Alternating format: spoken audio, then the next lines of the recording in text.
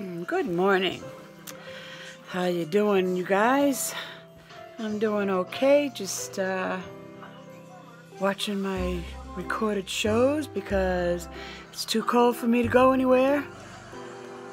I hate being cold. You guys all know that. Flustered right now. I just found out that the nursing home that my mom is at is under state investigation.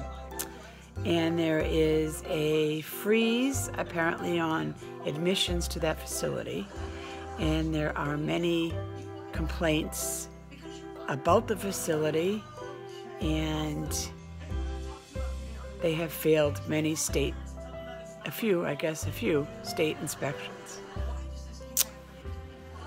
Anyway, doesn't make me very happy. And I think I might have told you guys a while back, in the beginning of summer, maybe, about her shoulder, how she had dislocated her shoulder and nobody knew why or how. And anyway, there's an investigation about that, but there's all kinds of, it's not just her, it's a lot of people, brought a lot of residents in their facility. Anyway, in August, they had called me about an incident with a fellow resident, a male resident, who had been inappropriately touching the female residents. I guess they had asked my mom, but she had no clue, you know. She didn't even understand, apparently, what was going on. So they did notify me to let me know that, you know, exactly what I just said. So I got a phone call this morning about it from her social worker. She just found out about the incident from back in August.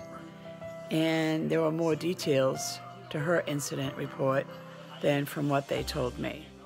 Apparently, this male resident was in bed with my mom. They didn't tell me that. So, and that's just, I guess that's just, there are other incidences, not just with that particular guy, but different incidences at the facility, like residents falling or, I don't know, stuff like that. And today's lunch is just salad with leftover chicken that I had and the Bolthouse dressing. So that is my lunch today. I made this coffee drink for my dessert. I know it doesn't look very healthy, but it's caramel flavored coffee from Trader Joe's, a little bit of the caramel Premier Protein, and a squirt of fat-free Ready Whip topping, or whatever it's called. Yeah, it's amazing.